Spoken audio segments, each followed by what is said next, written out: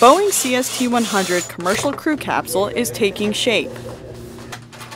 A small team of engineers, including one with dreams of being an astronaut, has helped make the capsule design a reality by designing and building a full-scale mock-up.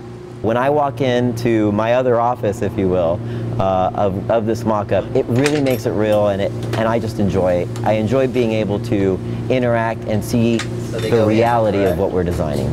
Unlike previous U.S. space vehicles, the CST-100 is designed to land on land, making the vehicle reusable, but can make an emergency water landing if necessary. By landing on land, we are able to recertify this vehicle for flight and have multiple launches with this single vehicle.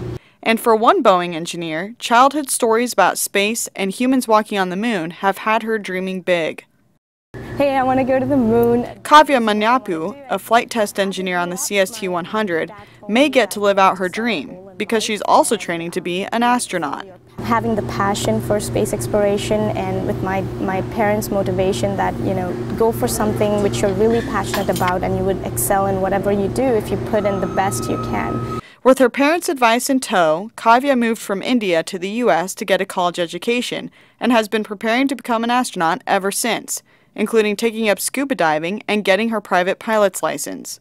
It's not a sprint, it's a marathon, so I'm preparing myself every day to get there.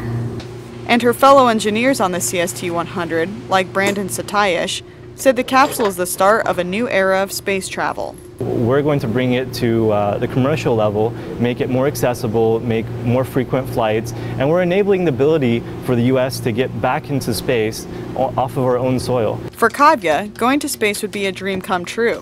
For now, she's perfectly happy as a CST-100 engineer and can't imagine doing anything else. One of the coolest assignments I had on my job was actually coming up with the nomenclature and the names of the switches and panels that go on our CST-100 capsule, all the display and control systems. In the future, if I ever get to sit in one of these capsules, I'll be reflecting upon, hey, that's really the switch I named. And thinking about one day sitting in the very capsule she's working on? It's very exciting, to say the least, so I'm looking forward for that day.